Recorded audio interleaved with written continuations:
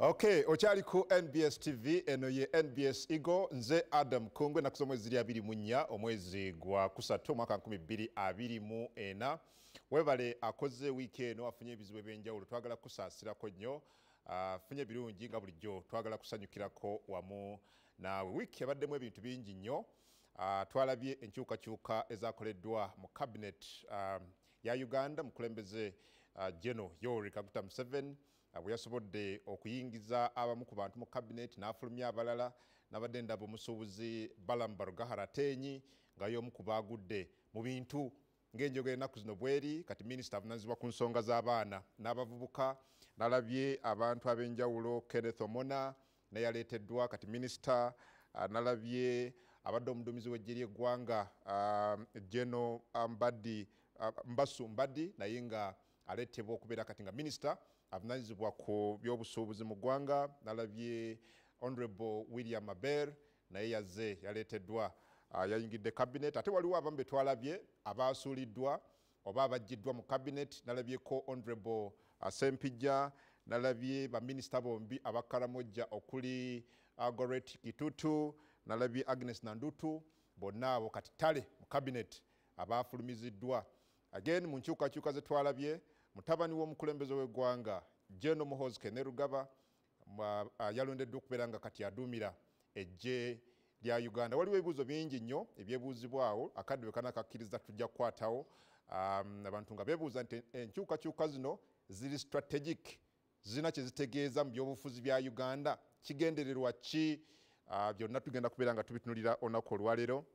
Again twalabyeko akalulu ak'eddokolo kabaddeyo wiiki eyo ng'abeeyo balonda agenda rather eyadidde mu bigere eyali omubaka wa parliament omukyala owa district eyo Cecily Ogwal era twagenza okumaliriza nga muna UPC omukyalo yamanyiddwa nga Aguti Sarah yawangudde akalulu nga banne be yabadde nabo abalala omukaaga mu race omwabadde n'owa NRM n'owa NUP n'owa FDC nga bonna bakubiddwa ettale Aguti Sarah kati omubaka parliament omulonde owa district ey'eddokolo yabala also mu kibiina kya National Unity Platform okusika omugwa kukyagenda mu maaso tulaba abamu ku babaka bakyagenda maaso n'okuwanda omuliro baga nti emirimu engeri gyegitambula mu kibiina si bwe gyandibadde twalibye ne caucus ya National Unity Platform eyatudde era abamu ku babaka babaddeyo abalala tebabaddeyo ni n'abatabaddeyo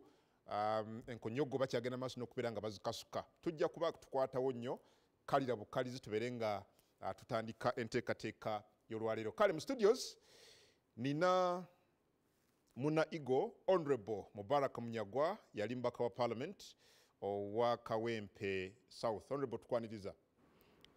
Neyanza nnyo mukulukungu mpaya akadakika kamu kano nkozesa omukisa guno okwebaza abasiraamu okutambuza ekisiibo nga bweri enkola yange eya bulijjo ate TV eno yampa olukusa okubuuliriramu esekende za 3 ekisiibo kyekintu ekimu ekitugatta n'amadiini amalala si ffe tusiiba fekka n'abalala basiiba ensiiba yeyawukana ate kusiiba tekwatandikira ku nabbi waffe Nabbi Muhammad kwatandika kuva mabega naye ffe abasiraamu mu kisiibo tweyise bulungi twagala nnyo baneighbours baffe kabe si basiraamu kikakatako okusharinga nabo okubaagala okulagira ddala nti mu kisiibo oli muntu wanjawulo leero sikutegedde ennyambala buli kimu nokumaaso abatulaba bajja kunsonyiwa nyinamu ka problem katono omanyi ffe abalwanyi tetulwala buntu bunene tulwala tuntu tutonotono ottakanga. Honorable Munyagwa eyali minisita ow'ekisiikirize kyaddaaki leero akomyewo Honorable Goret Namugga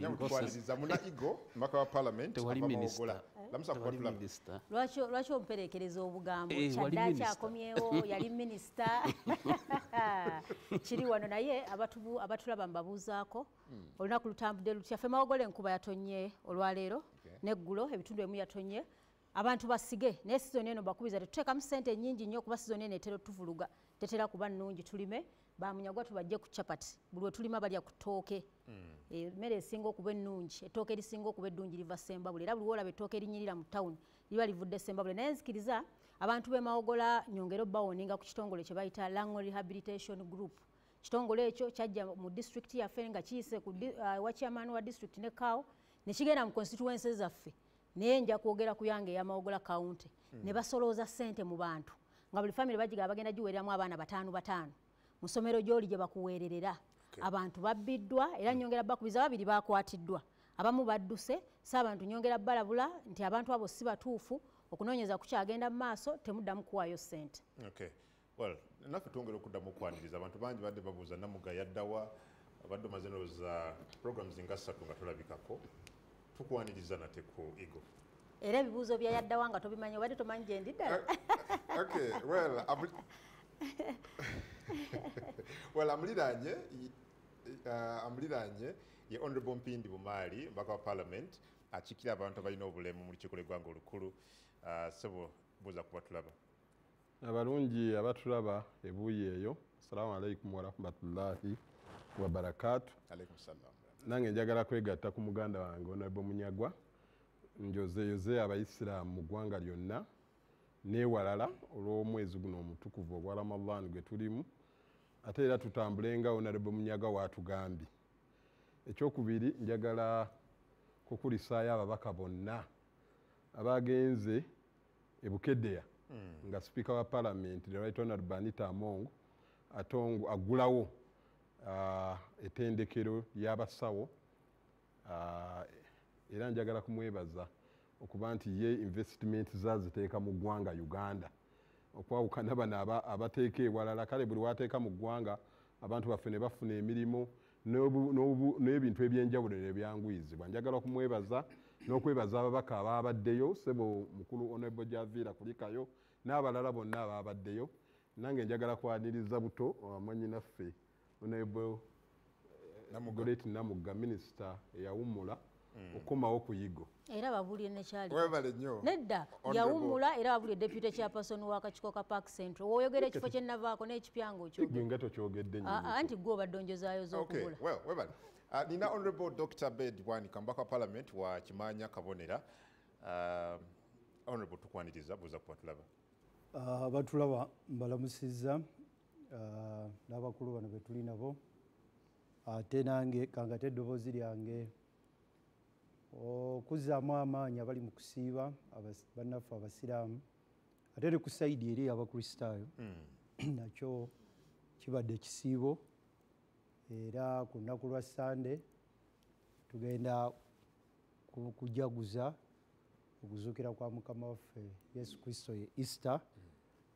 Kati abakristaayo nabo babadde mu mbeera eyo nkulu nnyo era tuba kubanga Yesu gwe tukkiriza teyazuukira ekyo kyali tuweeredde ekizibu naye Mukama yatutaasa.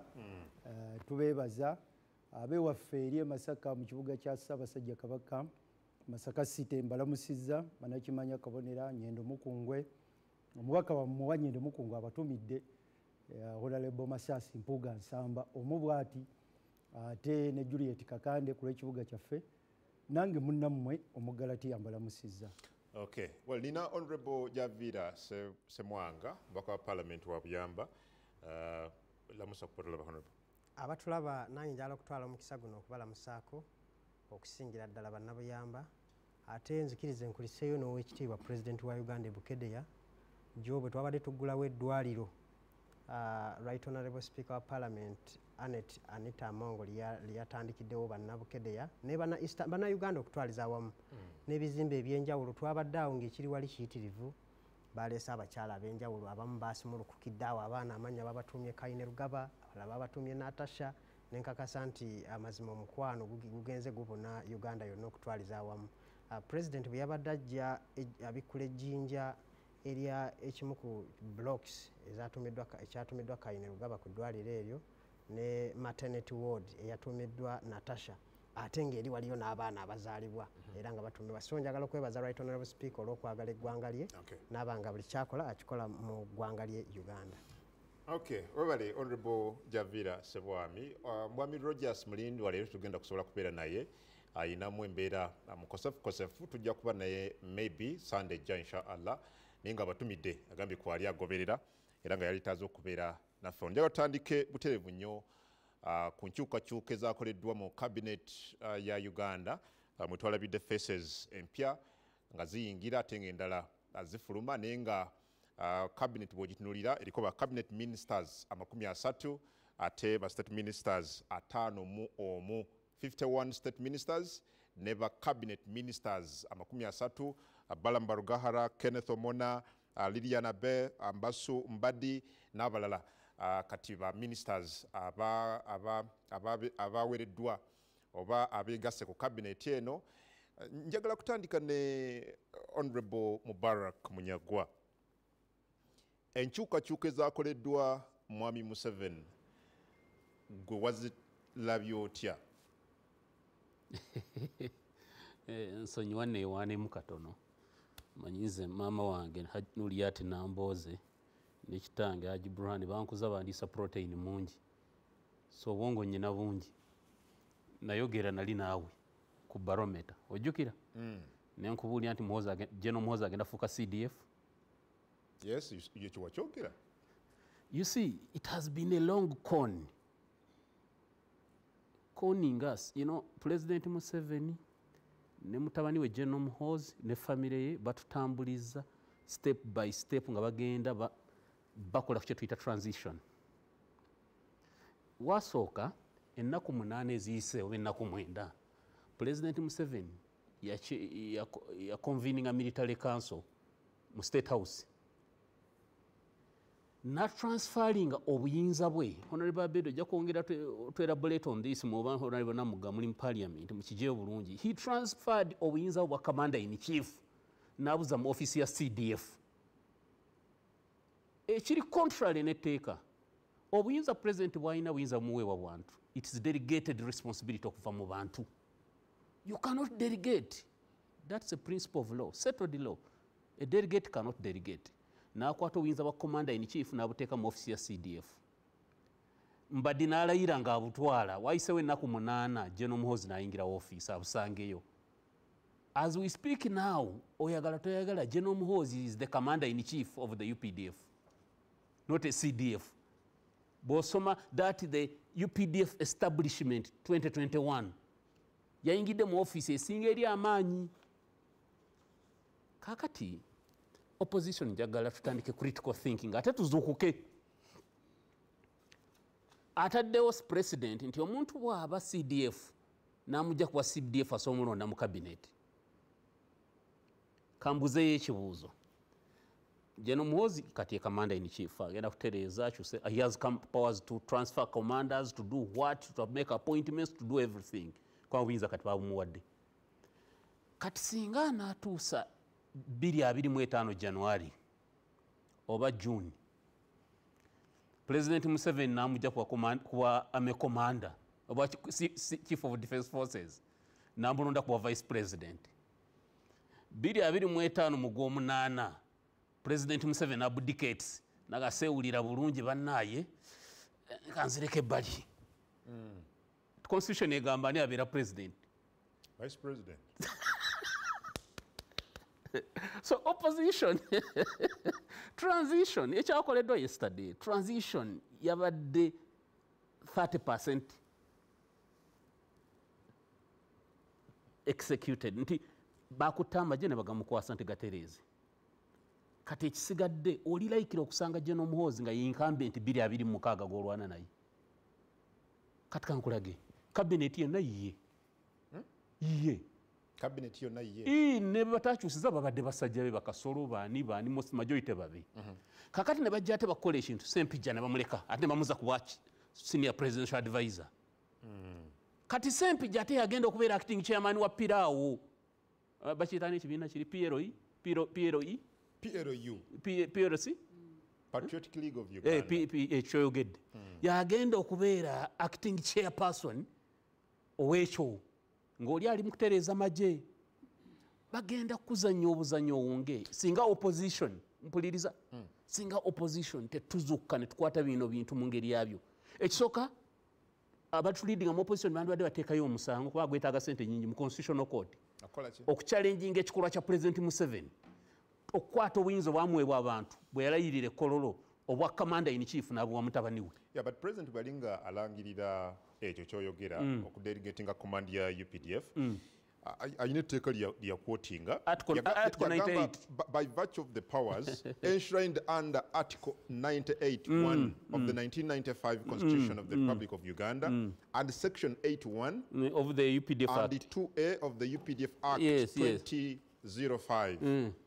Yesterday, on 17th February 2024, at the Defense Council meeting, I presented the UPDF Establishment 2021. Nebirala. Quoting a taker. Article wandigisomedde abantu ne bawulira nti oba alina obuyinza to delegate his powers as a commander in chief eri omuntu omulala yenna. Tabulina. Ekinene ennyo nga is out of the country, he can delegate to the vice president. Naye tosobola obuyinza bwa commander in chief n'obusitwa n'obw'omusirikale owa bulijjo. Obwo obuyinza bwa commander in chief mpuliriza tebabufunira military training, tebabufunira walala wonna.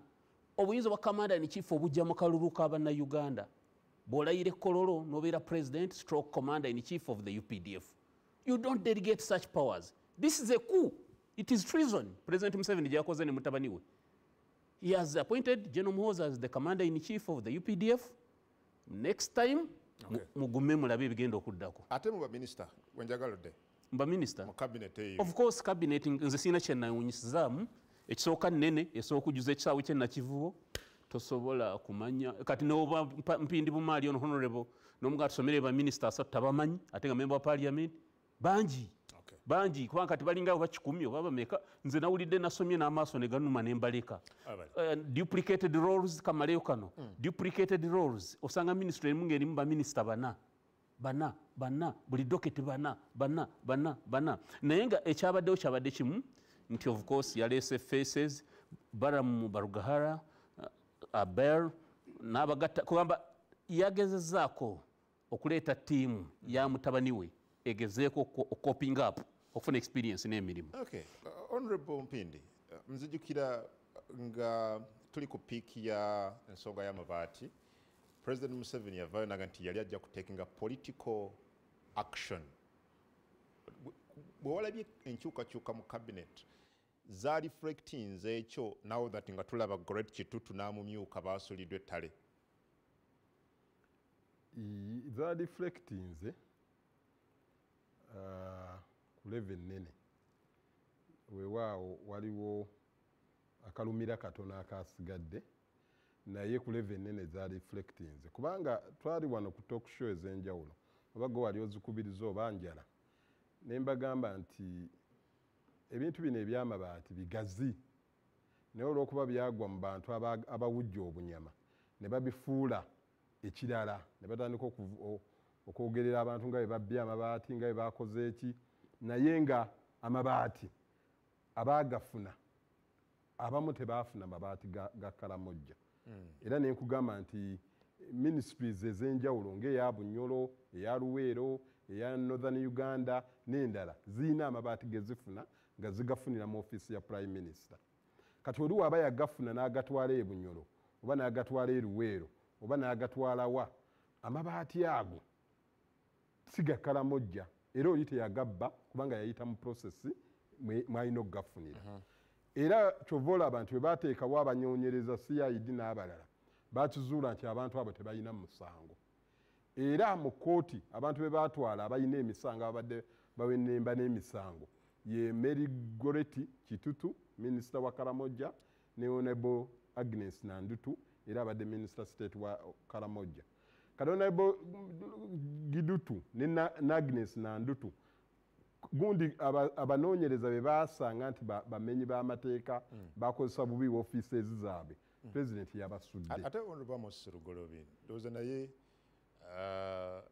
yatwalibwako mu kkooti ku nsonga y'emu. Kyekiri kye nkugambye nti era akyawera ennemba n'omusango ogwo naye ate ye ekifo yakisigazza.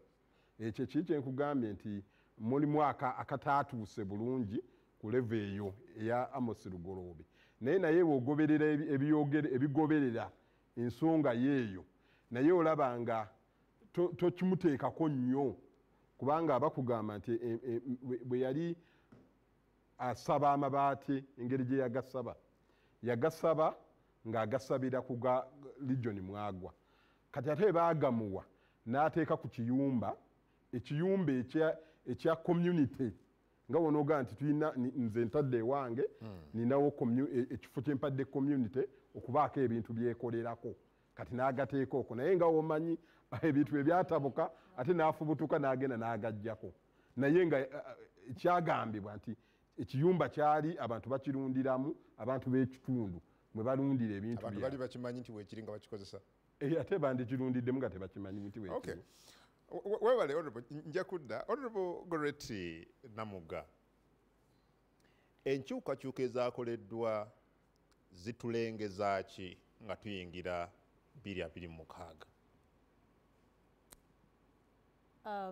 Ng'omuntu yenna omutima omulungi njezaayoza bannaffe abaaweereddwa ebifo era mbaagaliza omukisa gwa Katonda gubatambulireko. Omanyi ne bw'oba ng'oyingira geyeena era munnaye bakwagaliza naye guba muliro era oba ogenze. Naye nze ku kabineti empya teyakoleddwa mu mutima mulungi. Kabineti empya teyakoleddwa kuyamba bannayuganda, si kutuyamba, teyakoleddwa kuweereza bannayuganda. Kabineti yakoleddwa kunywereza mukulu Museveni mu buyinza. Kubanga bw'otunuulira bannaffe ababaddeko ne ebifo ebipya ebyajjuziddwa, bannaffe ba Balamu, bannaffe ba BLT mu MK, kwegamba engeri Balamu gy'abadde aziniramu obulungi abavubuka n'abakyamula, engeri gy'abadde abatwala ennyo mu bidongo, ne bagamba kati jangu ddala oyingire kabineti obeerenga.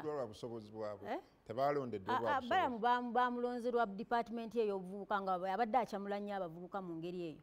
So naaweebwa ekifo ogutaalibadde musango. Naye nze ekyobulabe kye nalabyemu ekisooka obutaali bwenkanya ku engeri gye babonerezaamu abantu abaali kubanga Agnes Nandutu ne Dr. Meregoret Kitutu ekyekibonerezo kyabadde kyamabaati era buli omu abakiraba. Naye bw'otunuulira ensonga eyo nanga bwe yatambula tekyabadde kya bwenkanya ba Amos Lugolo by'okusigalayo. Right Honorable Nabanja Honorable Munanga abadde aga nti bali tebamanya gye gaava baagafuna. Omuntu avaayo n'aga nti nze nali neebase.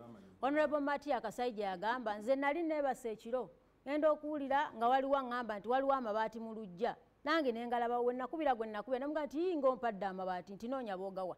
Bw'otunuulira process nga bwe yatambula buli yali agirimu waliwo at least twalifunyeeko ekibonerezo ne waba tebamudropinze twaliwuliddeko nti ono yawandiikiddwa ebbaluwa administratively overall supervisor prime minister teyakola mulimu gwe. Mukulu Lugolo bye yagateeka ku kiyumba ky'enkoko oba kiyumba kya mbuzi oba kiyumba kya mbaato oba kya mbizi n'amala n'agajjako ng'ate so ebyo byonna byonna tosobola biisaako maaso. Naye ekyasinza okuba ekyobulabe bulijjo twogera ku kintu kino ekyekibiina kino ekitambula ffe kye tubadde tulaba nti kya byabufuzi. Era nze naga nti mbadde very hesitant okwogera ku nsonga z'ensonga za PLC kubanga ekyo nga bw'okigambye kubanga ekibiina ekyo kibaddewo mu bumenyi bw'amateeka kiriwo mu bumenyi bw'amateeka. General Muhoozi bwe bamaze omuwa CDF yagenze ku XA n'agamba obwa chairman Piero ki? Ekyekintu Piero C. Tosobola kukyogera. Kinzibuwalira naye nga Honorable Javira bw'agambye kampandiikire munyagwa ono akasome.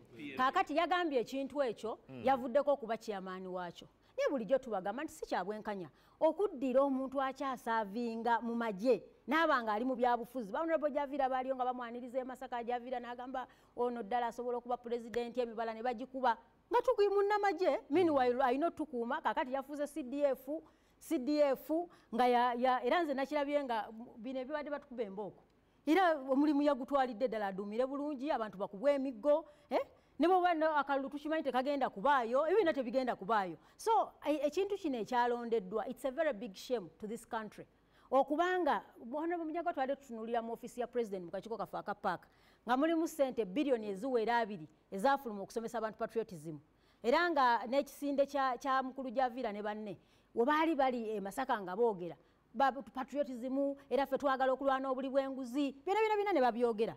Naye essaawa eno bw'otunulira patriotism eyakoleddwa nga bakola kye bayita cabinet. Omanyi cabinet kyekitegeeza? Shame eriwa obuzibu buliwa? No, shame okuba nti olonze abantu okuweereza naye nga si kuweereza bannansi. Objectivity yalakinze kyeyalonze si kyakuweereza bannansi naye ye kwenywereza mu buyinza. Naye ekirungi nti kati abantu bagenze balaba bino ebintu bulijjo abantu bagamba nti bino ebintu bya Piero C, Piero Ipirawo byakujja abantu ku mulamwa. ate nno kye twawonyeemuko nti at least tebatulwisizaawo tebatulwisizaawo oba mukazi yagenze muleeba n'azaalirawo akaana oba kabadde katuuse oba tekatuuse akaana kafulumye kakumanya nti mukulu Museveni ogugwe gwakwenywereza mu buyinza bwa dictator ogutali musango naye teweenywereza mu buyinza ng'omu abantu services because buli wootateeka abantu mu bifo bituufu oba otumenya emitima. Honorable Namuga, bw'otunuulira mu nkyukakyuka ezaakoleddwa talking PLU abamu ku bakulembeze mu kisinde kino baleeteddwa ku mwanjo bw'olaba Balamu bw'olaba Dr. Lilian Abel bw'olaba omu ku bawagizi baabwe Honorable Nyamutooro basikiddwa ne baleetebwa olowooza appointing authority abalaka ki in relation to PLU? Nze mwana wattu ate interest yange teyalibadde kyabala naye bannayuganda kye balaba kubanga kyo nze nga nze mulaba kukwata buvunaanyizibwa obw'okutambuza eggwanga buwa mutabani we oba bumuwadde mu mateeka oba tebamuwadde mu mateeka oba n'akeera ekiro n'agaa nti ampambye asobola okukeera ku makya n'atugaba bannange nze sikyategeera n'agaa nti mpulira mpunze bino bye muwulira nti amagye gawambye so naye kyenjagala twegendereze tutunuulire embeera nga bw'etambula. Twabadde tutunuulira obukiiko buno bwa accountability era Munyagwa agenze nakyogera nti aba opposition tuzuukuke. Njagala okutegeeza nti nga tusebengerera okuwa abantu services n'ekyabadde ebukedde okuggulawo eddwaliro lya Right Honorable Speaker gwe neebaza okukola omulimu omulungi naye ekyannenyamizaamuko kyabadde ki omukulembeze w'eggwanga bye yagambye nti abantu abawalana Right Honorable Speaker tebaddamu muwalana ng'omuntu. Tujja kuddeeyo. Kyenjagala okudelivaringa nti bwe tubanga otunula ensonga za accountability n'ozigeraageranya ku Namugga tayagala gy'aviira kati IGJ yalivuddeyo okukola omulimu Auditor General yalivuddeyo okukola omulimu muno mu nsonga zino ezimu abo tebakyasobola kutunuulira nsonga ezo n'omulimu n'ogumu. Bwanika nga eyavuganya ku ntebe y'obukulembeze bw'eggwanga musajja omukulu mutunuzi w'ensonga toki mu nkyukakyuka nga bwezirabye mu cabinet nalabye ba old guards abasinga basigaddewo wa gy'olengera eggwanga gye ligenda with the new changes rather with the changes ezaakoleddwa mu cabinet? Mu byobufuzi bya Uganda ebyenaalemu waliwo abantu bataano oba bana be balina amaanyi era mu kabineti ebyoyogerako temusussaamu ba minisita 10 abalinawo kutwanya abaddiridde bali abana. Abana be baliwa? Abafuga Uganda be bano era toddangayo n'oloota nti be baminisita.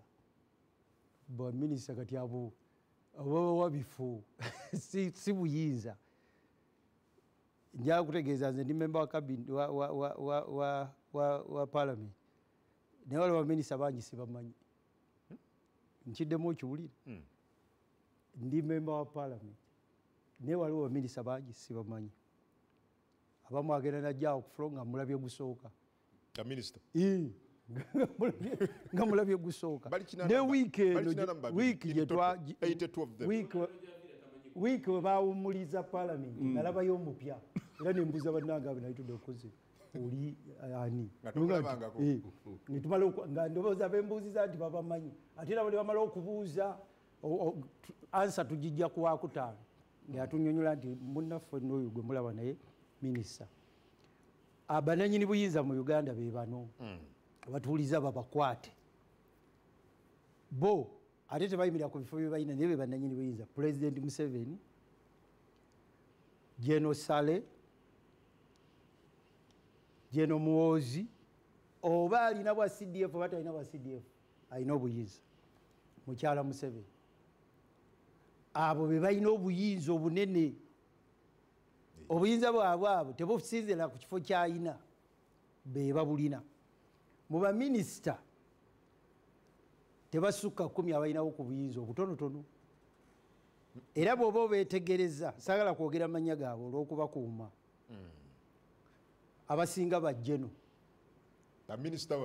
abalina kutwanya abalala babasinga nga toli jeno ng'olinawo kutuyinza abayiza okuba tebasukka 2 naye bali era nze buli we President Museveni lwawa jeno ministry ntegera nti awo kakati oyo eyo ministry egenzemu obuyinza ne bw'aba talina kati amanyi obbawa buno bye muyita state minister of state bwe nolowooza nti oli amuli waggulu ye mukama we kakati ebyobuyinza bya Uganda oba tobimanyi minister of state asobola kubanga ye mukama wooli kakati bino bawadde gundi ekifo nze ate ebyo kati sibibeeramu era ne bombuuza bamanyanga manyi ne saagendere nnyo bifo bye baabawadde kubanga tebirina makulu abalino actually natunulidde nnyo kyambaddi kuba ye mmanyi mbaddi jeno ateekwa okubeera n'obuyinza kati mutegeere gavumenti bwe muli bwekola waliwo abantu bangi ku street kuno nga talina kifo na kimu mu gavumenti naye ng'alina obuyinza omusanga awo nakati ekyo bwandika kyogambye kyabulabe osanga omuntu akyali naye ng'alina obuyinza ate nze ngendo kikyusa ze nkubulira biri mu nsi bwona oyagala tubikyuse ekyo kirala nkubuliranga bwe biri kakati excitement era osanga ne baminisita nina bangi bemanyi omusanga nakuga nti mukama lwali ntaasa ne banzijjako baminisita agenda kuba mponya asabirira obwaminisita bumufuukidde ekizibu osanga minisita atalina mafuta osanga minisita ayogera nga tewalina amuwuliriza mu kabineti eyo ojja kusanga minisita nga talina kyasobola kwogera kakati nzabwe sibabeerako nnyo ekigendwa kyenkyukakyuka zino oga nti abantu amannyo gamanyi n'ebifo but ekigendererwa kiri kinga bwoba okuba tooki mukulu munyago oli bakwati mwagadde muwuliriza bulungi ekigambo ekikulu akyogedde nakyogerako nawano wensimbawo wano nembaga nti twayingira transition okuba abantu baffe wano balwawo okukkiriza ebintu transition President Museveni ali mu kuwaayo buyinza mwenga mukyalinda akalu ka 26 n'akasatu mweterawo 31 ye ali mu kuwaayo buyinza era omuntu yenna ne bwoba toluuta ne bwotaba na bwongu bwa mukulu munyagwa kino kirabakaga nakyo kino bakibuuza ono ali mu kuwaayo buyinza kyensobola okwagalamu ne mukulu munyagwa agambye 30% wetwaviiridde mu kiro ekirago okusinziira ku ye nga nkaaga ewedde 30% obuyinza bwabadde transferred 60%. Era President Museveni kati asobola okudda erwakitula n'akola ebibi 60% yawedde 60. Ekibuuzo kiri nti kyakoze bwekityo bwe kigenda okufaanana eri Uganda kati nze ate nja kuga nti no naye ye kyateekateeka 60% yagimaze 60% ye nga bw'ayagala obuyinza butambule yabumaze era ababadde bamuli okumpi awo President Museveni musajja mugezi nnyo buli bwe tumala akalulu ajjayo n'ekipya waliwo omukwano gwange namusanga yali yamugaa nti gwe pulezidenti addako n'atagala n'akyusa ne bwatambula ebyo bukodyo bwakiyeekera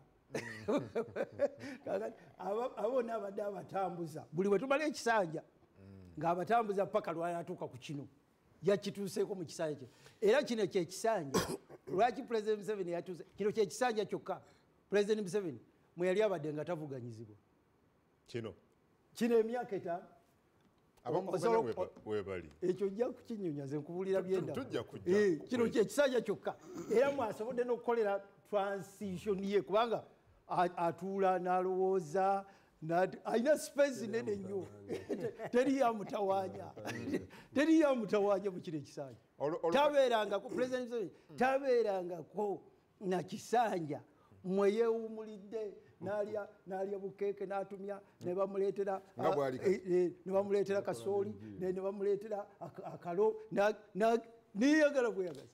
Then that means nti mwabali kudovuganya government muleetinze down abantu abagala enkyukakyuka ekyo weetaaga topic namba naye ze nkubulidde emitwe gyabo kino tukiyite kisanja kweyagala kino kisanja President Museveni yeyagadde n'akamala talina opposition abali muvuganyiza Uganda bakyalayo bukyazi mweba mawulire temubeera ku kisaawe abaali badde bavuganya President Museveni Uganda babeera mu Amerika babeera bula Uganda bakyalayo bukyazi President Museveni muyita wakuza simanyi ekyo nakyo yakipanga bupanzi ng'akuvuganya ate yabeera bweru bw'anaakyalawo bukyazi nja kudda oyongere onnyonnyole awo Honorable Javira oli muwagizi wa PLU abamu ku bantu bonna balabi mu kabineti bafunye agafo Honorable Bwanika agambye nti eno transition yakoleddwa kyawedde Museveni eggwanga abakwasizza bwoti bw'okiraba naawe webale nnyo mpozi nzikiriza mu dakiika emu male kutereeza nsonga ya Honorable Namugga Goretti agambye nti tewaliyo kulonda kubanga balonze ebintu byonna biwedde njagala okutegeeza munnayuganda ali eyo atuuliriza nti okusinziira ku ssemateeka w'eggwanga mu 2026 wajja kubaayo akalulu ka bonna ekyo nakyo bakimanyi era yagambye nti bajja kukuba abantu emiggo olw'okuba balonze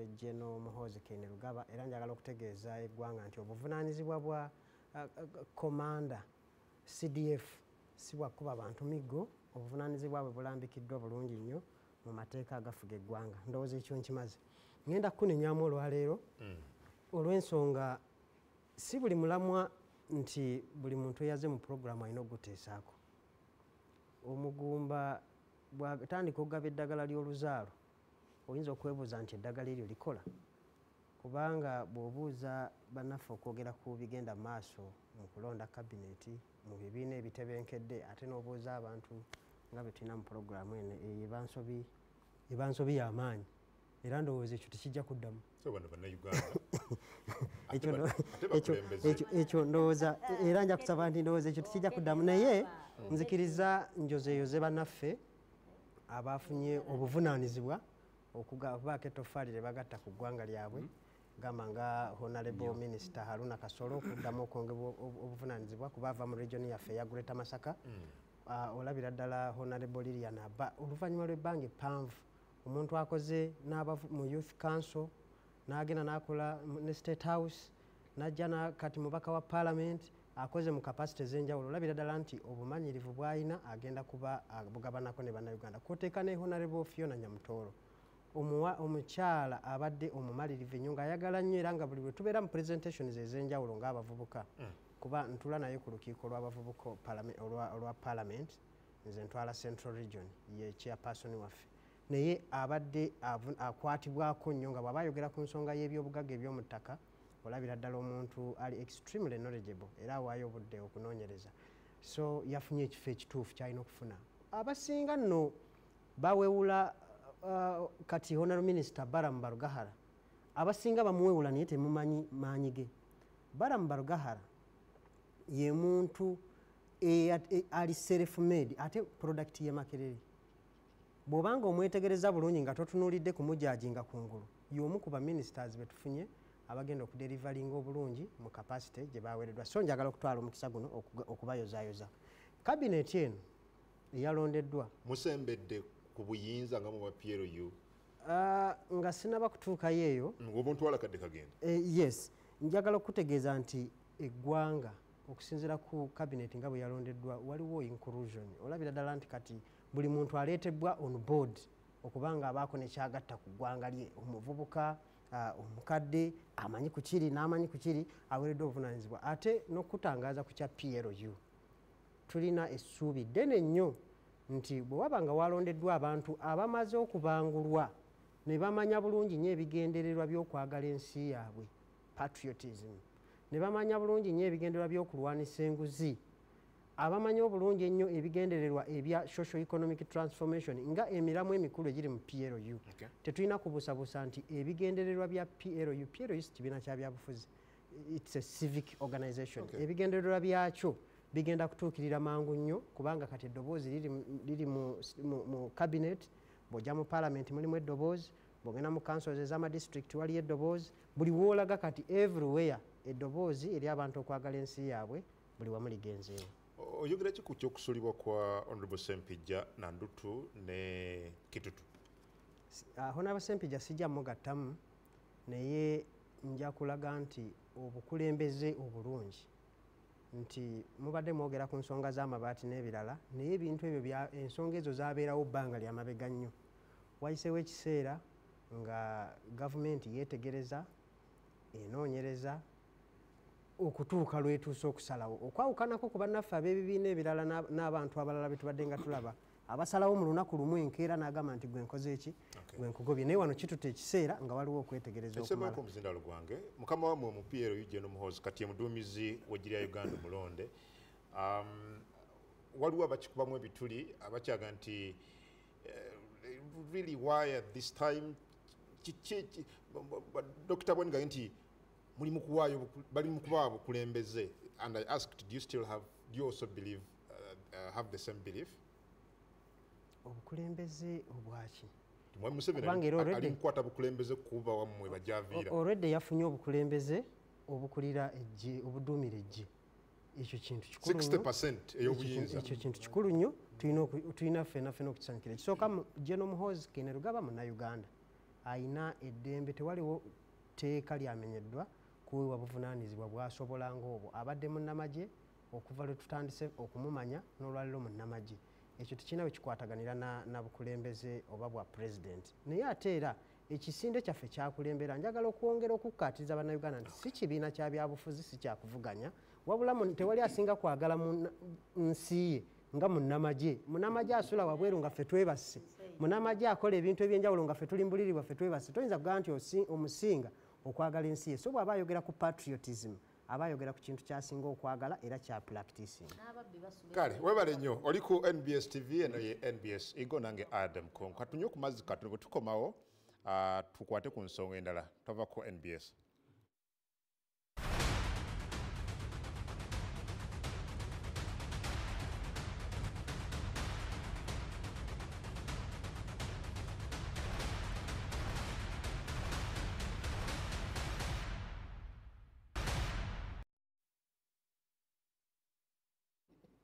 Alright, okyali ku NBS TV eno ye NBS Eagle nange Adam Kongo ndine Honorable Bed Bwanika, Honorable Goret Namuga, Honorable Mpindi Bumali, Honorable Bed Bwanika ne Honorable Javira Semwanga nga tukuba torch mu bigenda maaso mu ggwanga nga bw'obiraba. Njagala kujjukiza nti tuli ku social media platforms zaffe noonya NBS TV ku bukutu gwa X ate ne ku Facebook kyekimu.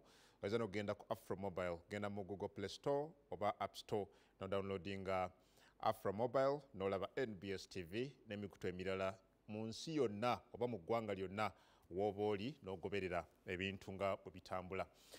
Well, okusika omugwa mu kibiina ekisinga obunene ku oluvuganya gavumenti ekya National Unity Platform kukyagenda mu maaso era twalabye wiiki ewedde mukulu bwe yayita caucus meeting y'ekibiina kye nga bwe tuze tubikulaga wano abamu ku babaka baaliyo abalala tebaaliyo era ku nsonga eyo njagala kutandika ne Honorable Abed Bwanika. Mudumanyi otandika n'abaliyo soka bataliyo. Tewaliyo. Azisaliyo.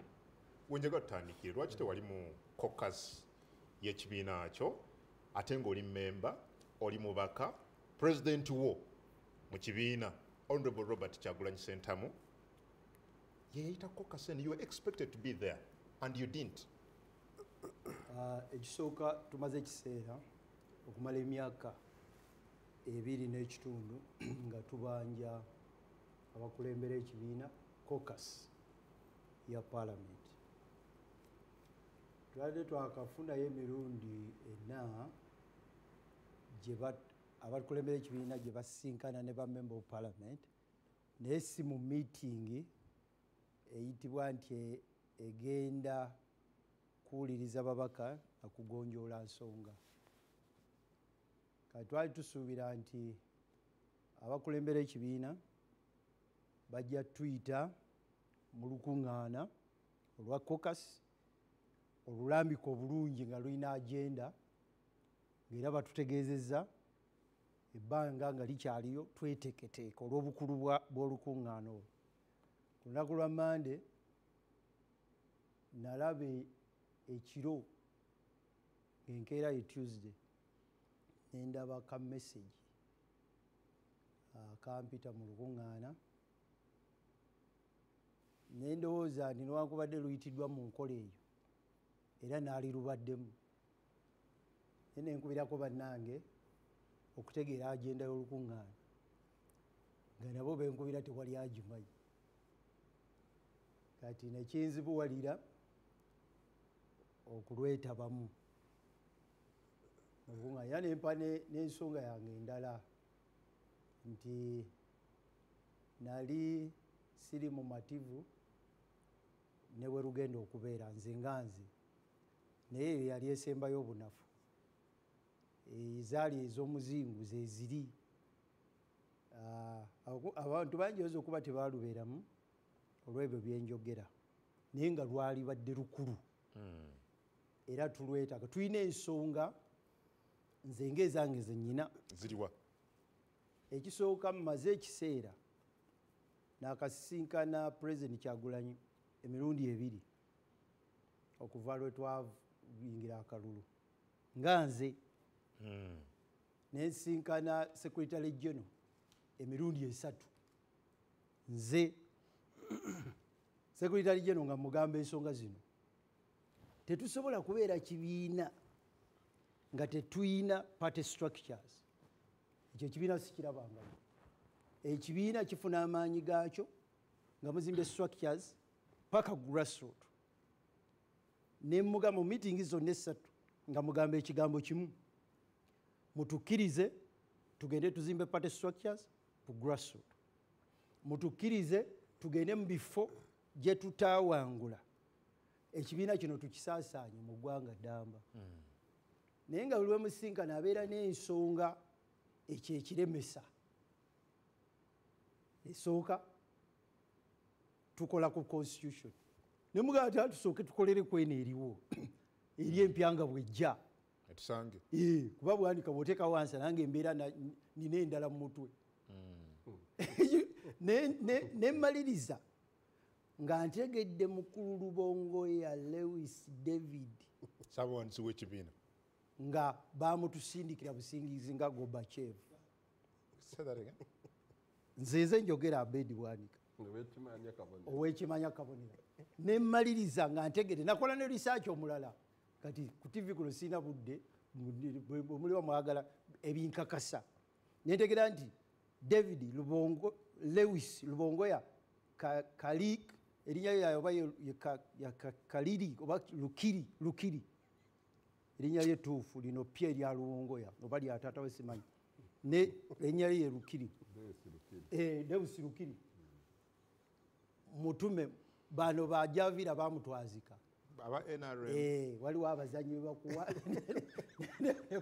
batwazika omuzanyo okunoonyereza oli sabawanisi wa kibiina anti nkubulidde kyali era mbalayirira Lubongo yatasobola kuza kibiina ekyo nga bamusindika kukola ki bamusindika kukakasa nti opposition kuba ffe tukulira opposition nupu opposition nebeera nafu nnyo era ogwo omulimu agukoze bulungi omulimu omulala Lubongo yago bamusindika okukola kukakasa nti opposition tebeera nabakulembeze bansa nagwo ayina wagutuusiza bino bajja bikutuuza munobo ati bwowulira njogera mumpita ebimu nali mbyogedde sibyogerera wano ekirala bino byenjogera ebimu ne President Kyagulanyi nali mufunyeko ne mubuulira nemuga nti wayo musajja woyo nga alabika kimutegeera muzanyi bamutwazika bwazisi gwe tomulaba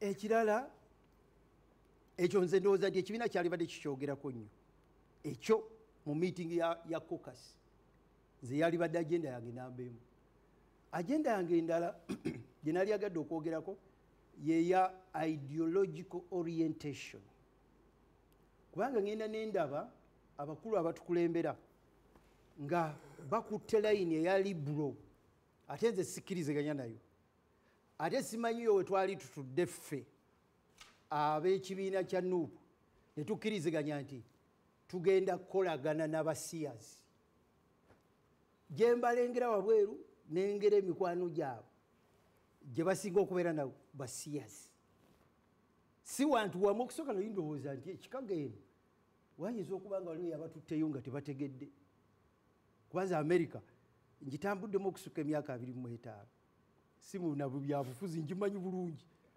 bwogenda ekikago n'olaba bishop nsobola okutegeeza kyaliko bwe nkulaba ng'oline transport minister wa America nsobola okutegeera wooli bwe nkulaba ku catwalk zino nga booli nabo basiyazi ebyo tebiba bige bwe muvaano ne mugende Kenya last year mu meeting bakuba ne bagende Kenya mu meeting ne batwala abajema ne batwala aba FDC mukulu Besigye yalimu ne batwala aba anti jeno muntu ne batwala n'aba nupu naye bwe batuuka mu meeting e Nairobi nga abantu abali nanyini meeting abamu bambadde ebiteeteeyi basajja bali meeting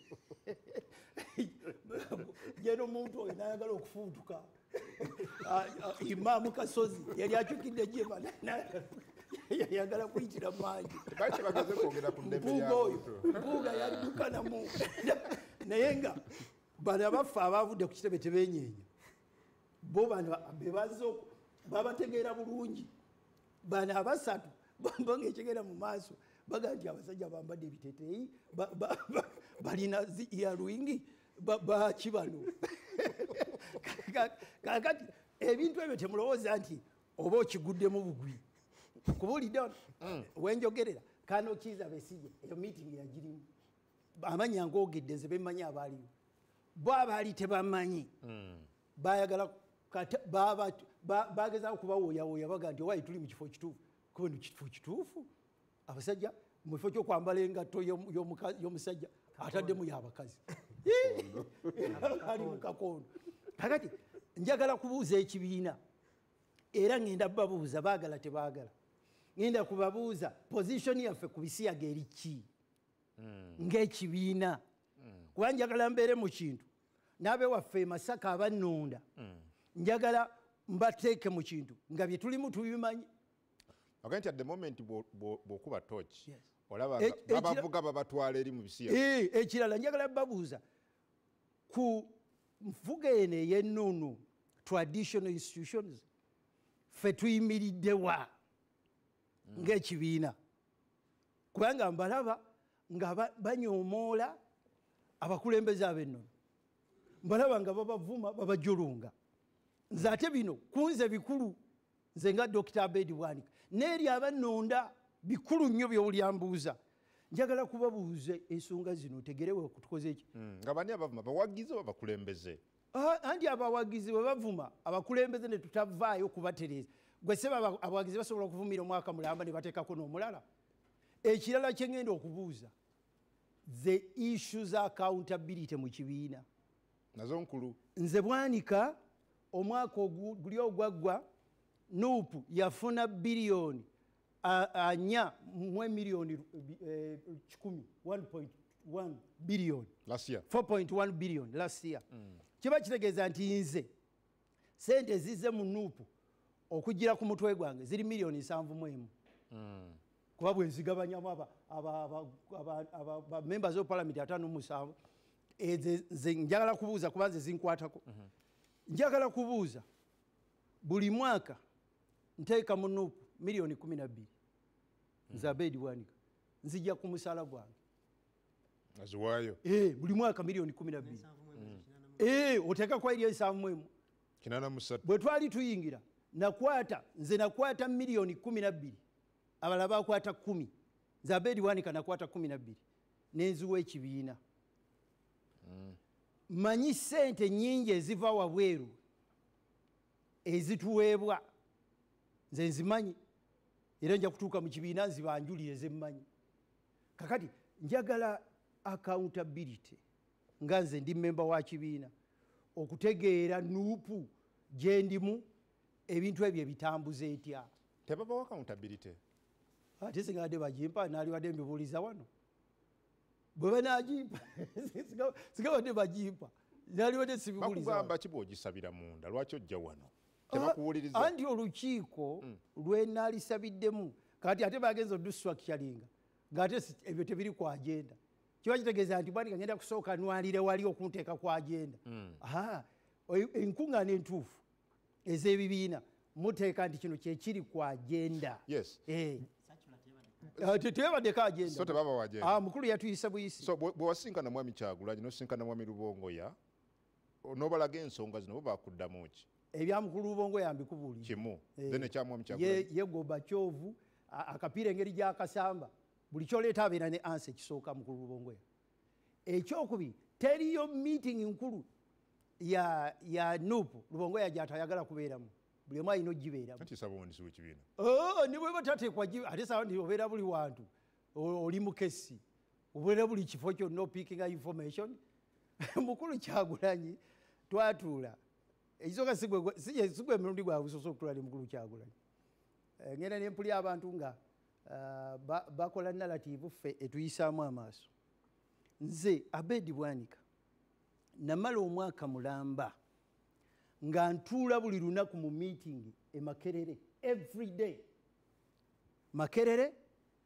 Speak Hotel ku Centenary Park nga tuteekateeka okujja kwa mukulu Kyagulanyi ku bwa president. I spent a year. Kakati byenjogera abantu bagenda ne balowooza mbu twayingirira ku street Nateete. No, nze siri omu ku abo abayingirira Nateete.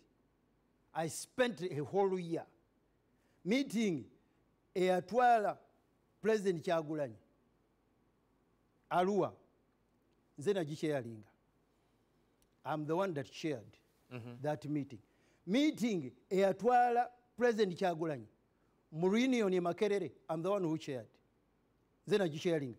Meetings ezatwala President Kyagulanyi e Bugiri, ezamutwala e Masaka, ezamutwala e Jinja, I was part.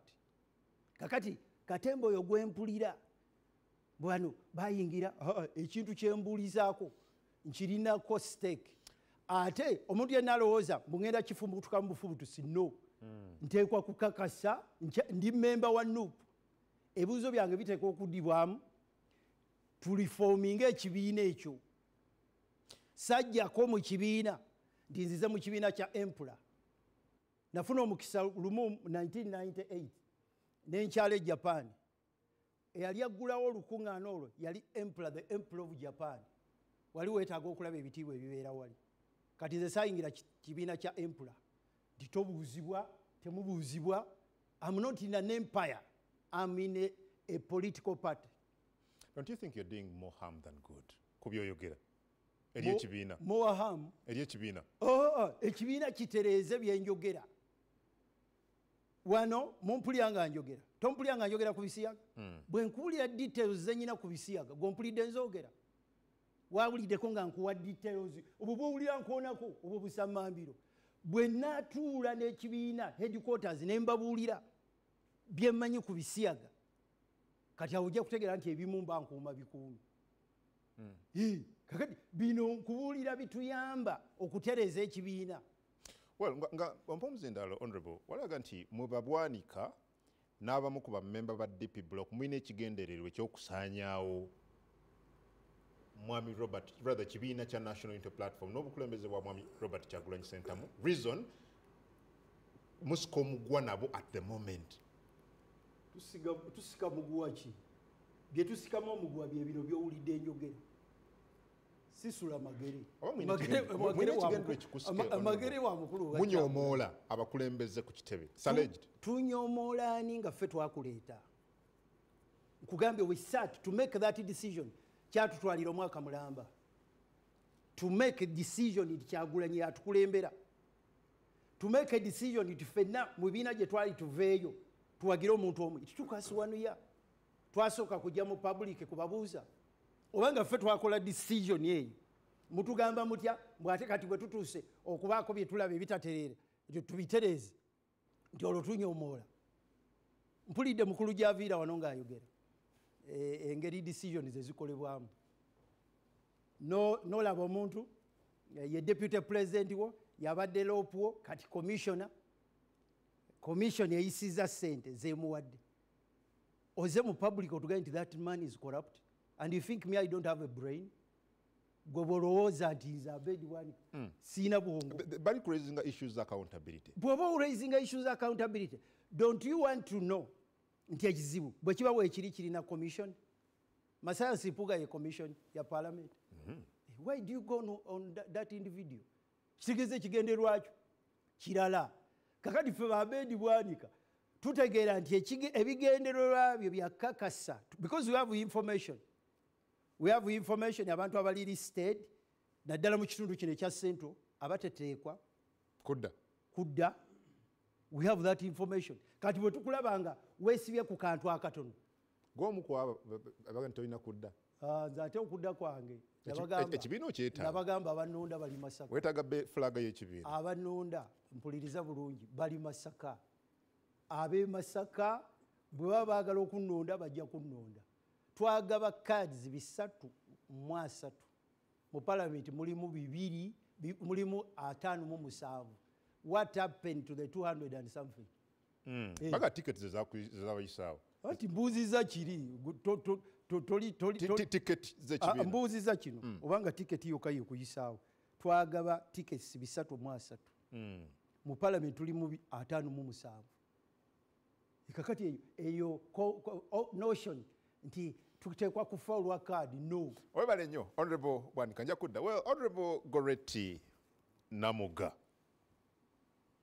ekibiina kyammwe kiri ku muliro, the party is on fire. Bw'owulira ebigambo Honorable Bwanika byayogera, asaba accountability, abakulu beebuzaabuza kusinziira ku ye. Bino biraba otya, bitunulidde otya? A party eri ku fire. Where is the fire? Honorable Abedi Bwanika agambye alina ensonga ze. Abanja accountability ate ekinsanyusiza nti Honorable Abedi Bwanika talinga Namugga. Kuba ye yaliko kubatandika ekibiina.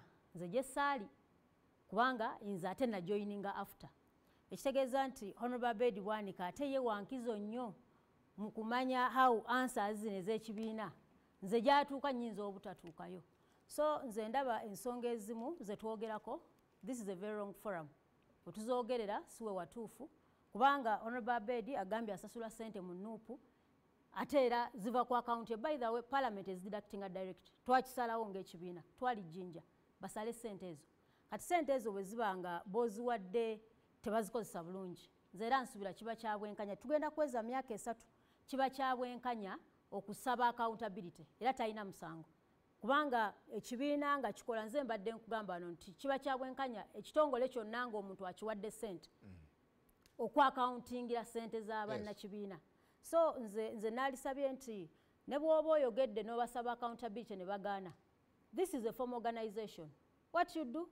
You put it in writing. Okay. N'owandiikira abakulu nti mukulu nsasula ssente zange mpuliriza. Mukulu nsasula ssente zange. Omuzindalo gwagwe nagenda kuwakadde. Tuyambe Honorable. Oli member wa kibiina kya National Unity Platform. Era siri mwogezi wakyo. Yes, but you a member. Era owaayo ssente buli mwezi. Era oziwaddeyo okuva wayingira Parliament. Accountability mugifuna. Kakati nze accountability yange si reportinga ku TV. No, you on TV. No. Sabo bwamikungu sobola kujja wano. Abantu balina okumanya Honorable. Abawagizi b'ekibiina. Nze okuba omumativu ku accountability. Bwemba okubanga siri mumativu mu accountability ya ssente zange z'empaayo. Sigenda kujja ku TV. Ekibiina kyali kibawadde ku accountability ya ssente zino Honorable. So ekibiina kya NUP n'obukulembeze bwakyo Honorable Namuga. Oyagala nnyo okumanya ensonga za accountability mu kibiina. Baali babawadde ku accountability. Gambye bw'oba oyagala okumanya ensonga za accountability mu kibiina kirina structures. Bw'obanga oba personally gwe oyagala okuba contented kubanga ne bwe naakugamba nyinza okulimba. Kati bwe nkugamba nti nze nzifuna accountability njirina. Wali ompuliddeko nga neemulugunya. Wali ompuliddeko nga nvayo nga neemulugunya tebanampa accountability. So bw'oba owulira nti wali abeemulugunya nga toli mumativu okugatta eddoboozi lyabo. Anti Abedi waali kati ye yeemulugunyiza kati what you do administratively ng'oyagala okufuna answer entuufu ate toyita Namugga fulaati munnakibiina. Kibiina kiina tombuuza. Ekibiina kiina secretary general. No, ekibiina kiina secretary general. Ekibiina kiina deputy secretary general. Kiina akakiiko akakikulembera NEC. Ba deputy president mwabadde abatuula ku organ esalawo. So nze waliwo ebintu ebimu byendaba nti could be oli ayinza okubanga Adam Kungu mu mulamu guno gwolina ky'osuubira okwagala okufuna. Naye nze nga Namugga nze accountability gye njagala mu NUP sigisabira. Honorable ensonga ziri nnya Honorable Bwanika zaayogeddeko. oyagala Namugga yabaziddamu. No, you a member. Oli member wa And you kibiina. know, that is where you go wrong. Let's listen to each other. No. Tuliziganya honorable. That is where you go wrong. That is where you go wrong. Kati sooka ompulirize. Yes, ngenda kuwa akadde mpulirize. I'm going to listen to you. But ensonga ziri nnya mubaka wa parliament muno honorable Bwanikaza atadde ku meeza. Aga nti ebizibu bye n'abamu ku bakulembeze mu kibiina biva ku bintu bina. Accountability, ensibi esindikibwa mu kibiina. Ekyokubiri kiri ideological mugoberera mulamwaki. Agamba okwatakinga attacks eziri thrown ku bakulembeze b'ennono n'ebirala nga bw'obiwulidde. As a colleague, what do you make of this? Dr. Abedi ebibuuzo bibadde straightforward ku bantu babadde abibuuza. Ate okufuna answers entuufu ojja kuyita abo babadde abibuuza bajja kuddamu. First of all, nze omubaka wa parliament omu ku bawagira etteeka lya anti-homosexuality. Nali mu parliament nga ngoberera nga nze omubaka. So my accountability as a member of the National Unity Platform, etteeka naliwagira era ndi ku record genda mu Hansards za parliament. Siwulirangako at any time ng'ekibiina kyange kingamba nti Namugga lwaki wawagira etteeka eryo. Era siwulirangako olukiiko nga luntuuziddwako Namugga ateekebwa ku nninga okunnyonnyola lwaki etteeka eryo waliwagira. So no, that is your business. So nze mbadde ndowooza nti ensonga zino ezimu eza Dr. Abed. You know, politics njagala tumutunulire mu ngeri bbiri. Tuyina political Bwana Javira nagenda nti amalala kati ofunye mangi. Javira agenza afunye amalala naye ojja kukakkana. That is how some of you begin. Ojja kukakkana. So Javira ate njagala omusomesa nti okuva kuba minister n'ogenda kuba deputy chairperson, that is not a demotion, but that is for another day. Saze kudiscussinga before. Ekyo sajja kudiscussinga before naye kiyige mwekyo. So no, because ndaba ng'olina gy'oyagala okuntwala. Nsaba okugamba from me. Bwana Mpindi. No, and he has no capacity to divert me. He has no capacity. Ekyo takisobola. He cannot divert me. Nze nga Namugga nina accountability yange mu party. Okitegeera? Bw'oba ombuuza ebikwata ku kibiina ng'ombuuza nga member, nkuddamu bye nsobola okuddamu nga member. Nawagira etteeka lya anti-homosexuality situuzibwangako kibiina kyange. Kuwa accountability as to why nawagira. Yalibadde position emu kwe naalize nga nti Dr. Abedi kyayogerako kituufu kubanga nange baali bampiseeko nenyonyoleko lwaki nali mu nkola efaananaganako bweti. Era bwe twalinga etteeka eryo liyita ekirungi by then Honorable Mathias Mpuuga ye yali leader. Sirowooza naye bw'alijja ku time ye alibuulira eggwanga nti yaweebwako instruction nti temuliyisa kubanga ffe tulabika tetukola ki tetulikkiririzaamu. Nze nsuubira politics mutunulire mu line bbiri. Tulina ebyobufuzi then administration. Ensonga Honorable Abedi z'ayogerako, he has a right nga munnakibiina. Those are administrative. Era waddembo zoogerako. Azogerera wakyamu. So nze kyemusaba ekirungi nze nkugaye nti wamukisa nnyo nti pate ye ate wankizo nti yagitandika nze level yeze sikwendi. Kati nje musaba ekirungi ne babadde azisaba gye bali balamu, they are still alive. Then alisabye Dr. Abed. With all the due respect. Nti Dr. Abed ensonga zino yali zitutte mu kibiina. Nze bwe ndali nga nkyali mu bukulembeze bwa formal sector. Bwe wakozesanga omumu okwogera ne batakuwa ng'okiteeka mu buwandiike. Kubanga nze Dr. Abedi nkimanyi nti alina capacity ewandiika. He has written several letters. Aziwandiise. So nze mbadde musaba kubanga kino kyalibadde kyangu. Singa abadde wanaga nti adda mukungu olaba nti nayagala okusinkanako president nga nyina ensonga zange, evidence ino president n'atansinkana. Ekyo olukiiko lwagambye nti batuyita mu lukiiko nga tetuliko agenda. Invitation yali very clear. The president invites you for an emergency meeting. Emergency meeting. Nze ndi mukulembeze nkola enkiiko mu constituency. Teba na agenda emergency meeting. No, kati nkugambye that is for you. Nze ndi mukulembeze mu constituency. Yes, but we need to understand you, Honorable. Emergency meeting teba na agenda. Kati nsaba okubuuza. Oli bwakuyitanga akwagala. Bw'obanga agenda togitegedde. Nze nsuubira nti kyalibadde na kyankizo nnyo okugenda ogitegeere. Ye Dr. Gambye teyagenda mu meeting kuba agenda teyagitegeera. Naye nze nkugambye nze I attended nowakubadde nagenda late. That day twalina park ngetudde I went late.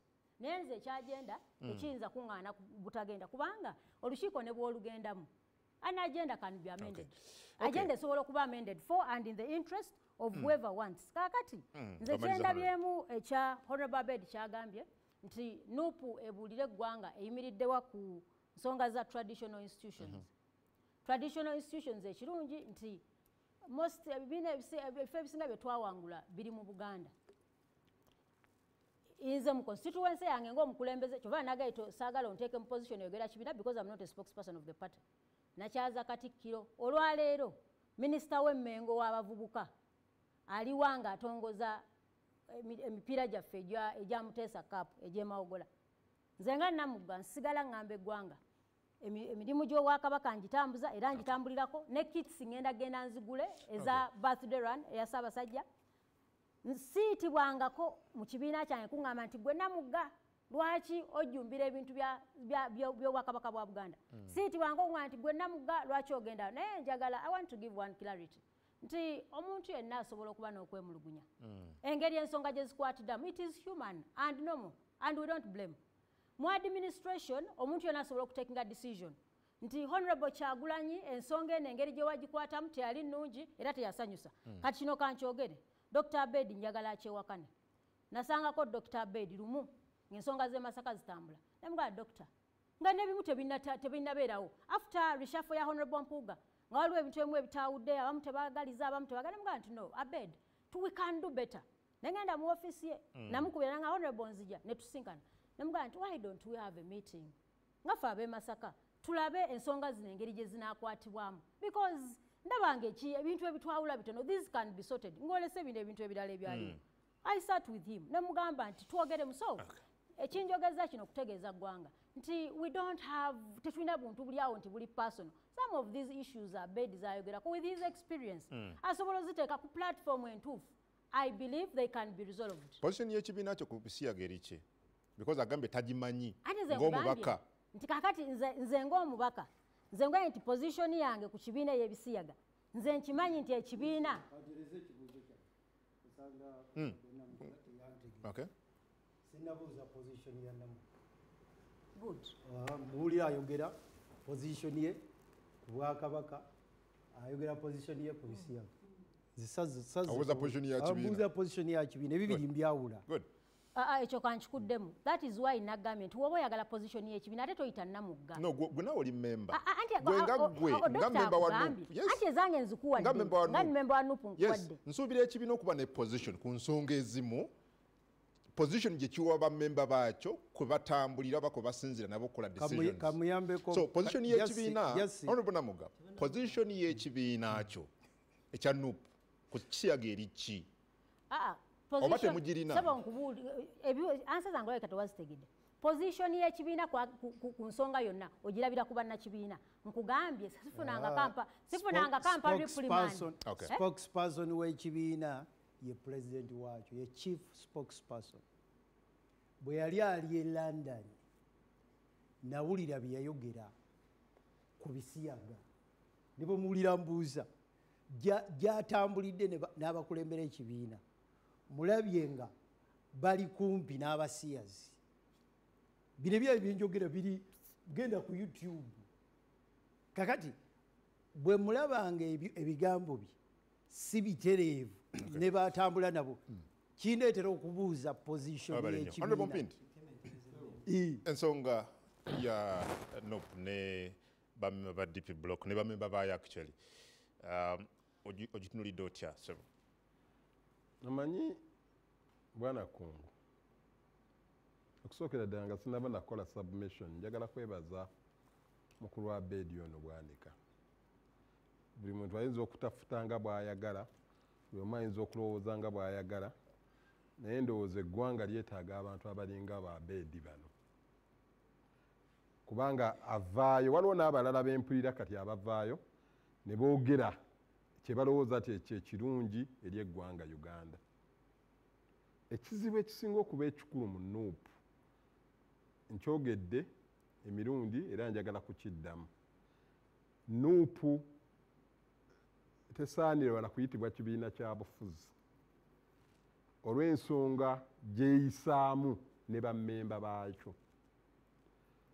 Mu palamenti eyo gye tubeera ne mu bannabyabufuzi ab'enjawulo be tusinkana bw'osanga ekifaananyi ekiri mu NUP ekikusife abaka ba palamenti bonna ne Honorable Namugga abadde ayogera era nsise wano ne ŋŋamba eggwanga lino libadde litya bwe babeereyo mu palamenti bakubuulira engeri gye bali mu buzibu obwewuunyisa mu buyinike bakuwadde obudde bwo n'omala oba naawe oyagala kweyisa nga ani simanyi bw'ogaa nti nenamugga yogera abakubuulira pull out my name alijjemu on record ono bongo oli mukambwe nnyo leero alijjeko on record bwaga nti nenamugga nga mbuulira that is different that is ekyakiwulidde akijjewo ekyayogera abamubuulira ekyanga akijjeko kungu nze we mba njogera honorable ojja kuwandiika bw'oba olina kyoyagala okuddamu nze nzijamu bakubuulira nzijamu yogera njagala kukiddamu nti ababaka ba palamenti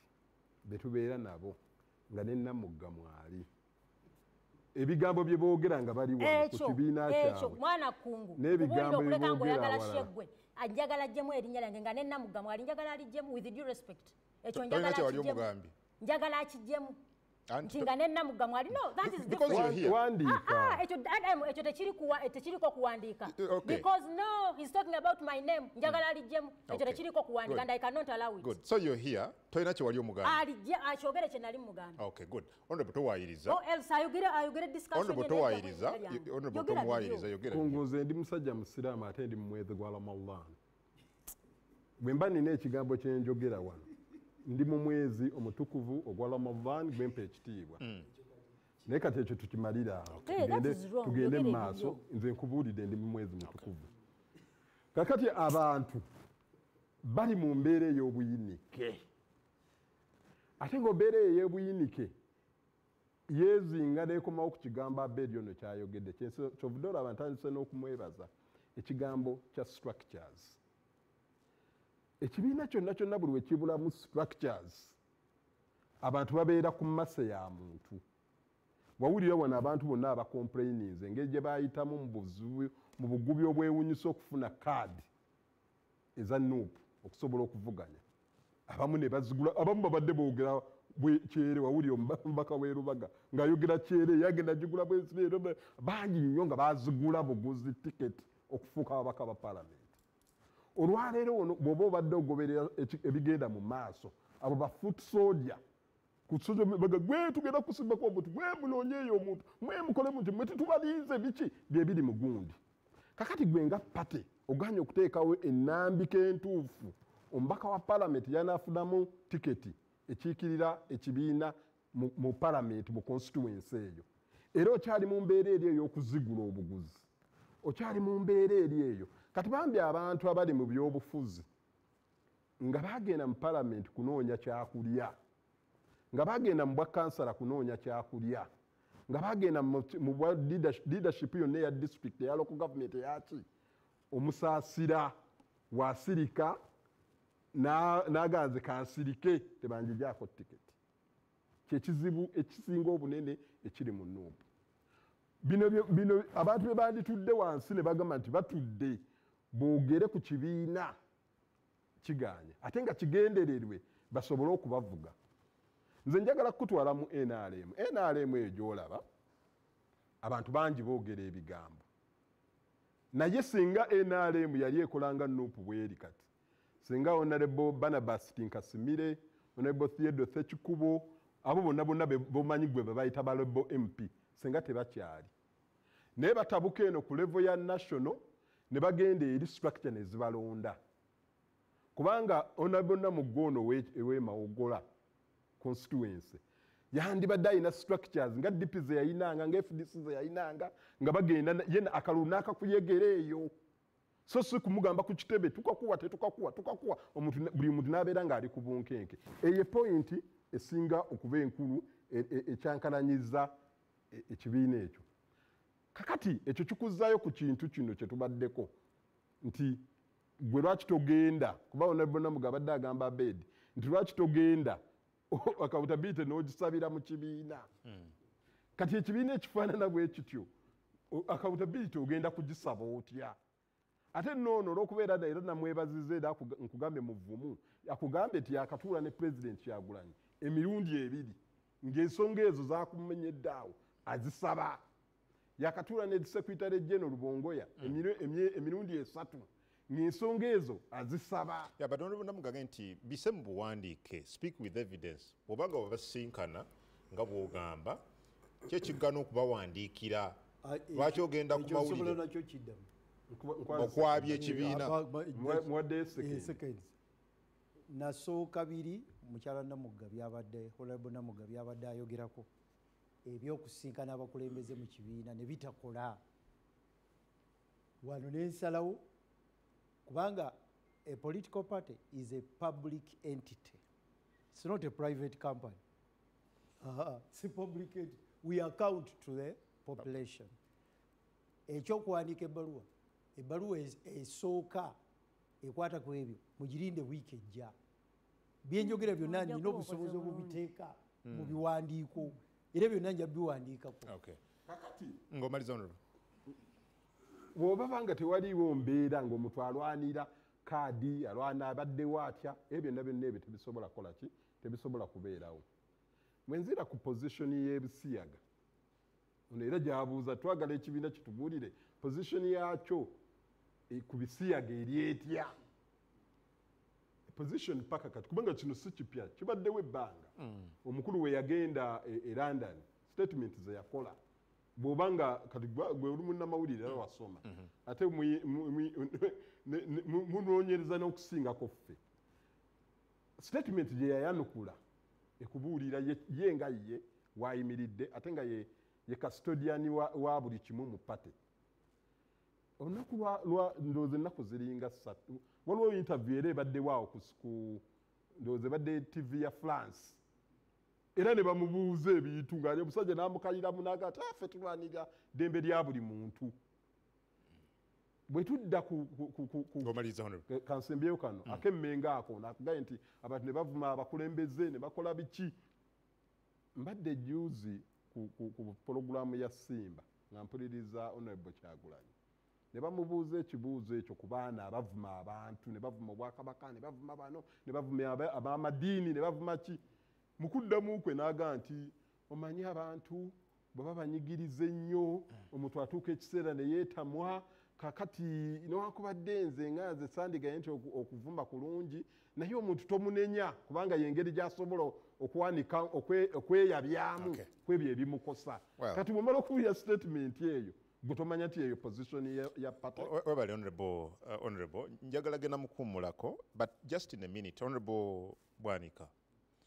Singa embeera esigala nga bw'eri accountability tekuweereddwa position y'ekibiina togitegedde n'ebirala tebikolebwa ne bisigala nga bwe biri. Olina enteekateeka eyabulira ekibiina mu mwaka ogujja? Because that would be the best option for you. Tewayingira empire tewakola ki would you therefore consider okuva mu kibiina? Enkola yange ekintu bwe mba nakiteekamu amaanyi gange muno mu kibiina kyejja okusooka okunyweza waliwo wano booga nti fuluma esiri omu ku abo booga nti fuluma kino nakiteekamu amaanyi gange nakiyingizaamu abantu. Nawulidde faazi omu mukwano gwange ng'aga nti twalibanga twagoba ente ne tuziyingiza mu kirala ekikyamu. Kati ente bw'oba wazigoba n'oziyingiza mu kirala ekikyamu ate tofuukamu bufuutusi ate ente ozirekamu bulesi. Kakati omulimu gwange gukyali gwakutereeza mu kiraalo. Bwe kinaba kiganye era nja kujja mbabuulire nti ekiraalo kyaganye. Nkweyaziza nnyo. NBS Eagle nze Adam katonye ku mazzi katono tujje ne Honorable Munyagwa kosa Honorable Javira tovaawo.